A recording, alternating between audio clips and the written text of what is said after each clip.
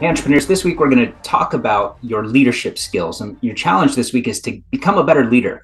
And I want you to do that by taking as a cue, anytime you start thinking about firing someone or you start feeling frustrated and you're going to go tell them how they're failing you, what I'd like you to do is use that as a reminder to go through a simple mental exercise where you're just looking at a pipeline of development for any team member and just ask yourself, where are they on this pipeline? Because I think you'll find that it gives you a lot of insight about what specifically to do to get a better performance from your team member.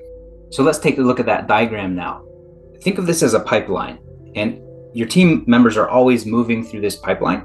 And sometimes there's going to be sort of a narrow part of the pipeline where they're not functioning very well. This is a diagnostic tool where you can ask yourself, first, do I even have a good enough relationship with this team member to where they care what I think about them? They care about showing up and having a conversation with me where we get clarity about how they can improve at their job. If you don't have that, try to establish that. Think of the relationship you have with your team member as very important.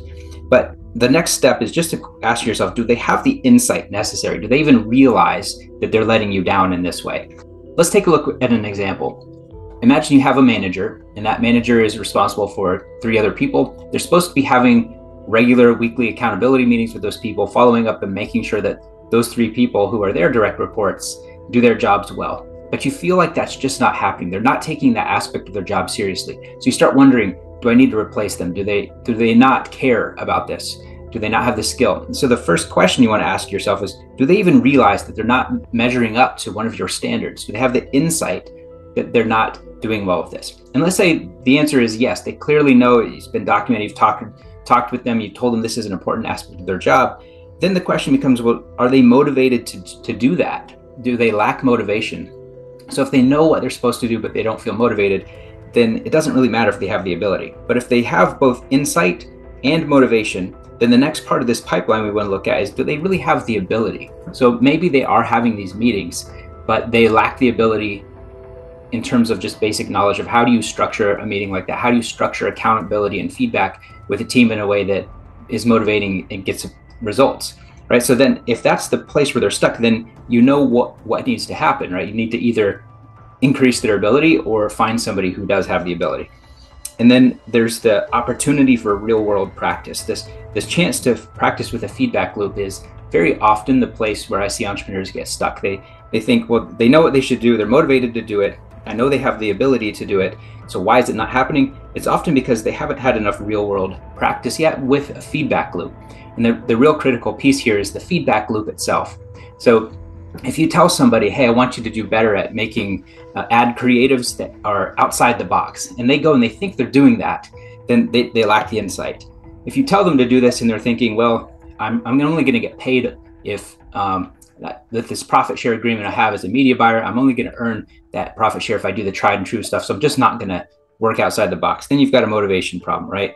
If they understand, they want to do it, but they just don't know how to think outside the box, maybe they need some prompts, some training, how to cross-pollinate, how to come up with ideas that are outside the box, just creativity training, then that's the ability level. If we get to the feedback loop part, sometimes they don't know that they're letting you down. That's sort of insight, but this is also when it comes to seeing real world results in your business, it can also just be, have they had enough chance to practice this in real life with that feedback loop?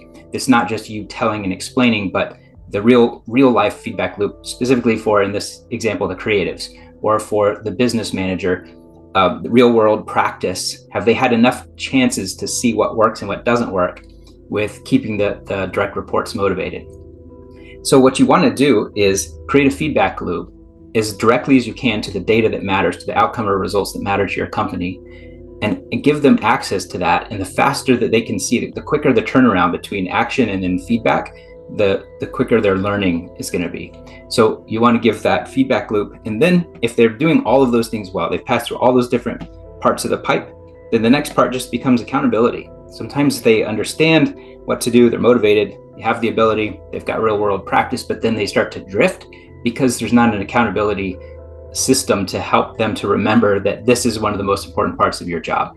So this is a process. This guides you on where to coach your team. So when I say get better at being a leader, I'm talking about being a coach to your team, and think through this, use this as a tool to filter for your own mind where you should be focusing in order to get the best results from the team that you've already got. It's often better to take somebody who you know, okay, this is the one weak spot they have, and improve that weak spot than it is to start over with someone new where you have no idea if they're going to even be as good as the person that you just let go. And also in some cases, they have some other weakness and you don't even know what it is yet. So it's much easier when you have someone that's doing decent and you know specifically what the weakness is to tackle that weakness first. So here's your challenge for this week. I want you to notice a moment where you feel frustrated with a team member. Use that as a cue, as a reminder to pull up this video, look at this diagram, think through this pipeline, and ask yourself, where in that pipeline of skill development did my team member get stuck? Because that allows you to go in and coach them specifically on that. And it usually takes very little effort once you get to be very clear with yourself and with them about, hey, this is the part of the development where I want to work with you. You'll find that this tool can also be useful for yourself. In fact, in some ways, what I'm trying to do is raise your insight on that pipeline as a leader. Leadership is a skill we get better with it over time. And so sometimes you'll want to use this on yourself, like, where am I getting stuck? And in your development as a leader, you're not going to do it perfectly the first time. Sometimes you need a little bit of help, just thinking through, where's the constraint? Is it that I haven't built a good enough relationship? Is it that I don't even have enough insight about what I'm doing wrong in my leadership? So this is just a challenge for you to improve your insight just a little bit and get a feedback loop by getting some real world practice. Talk to you again soon.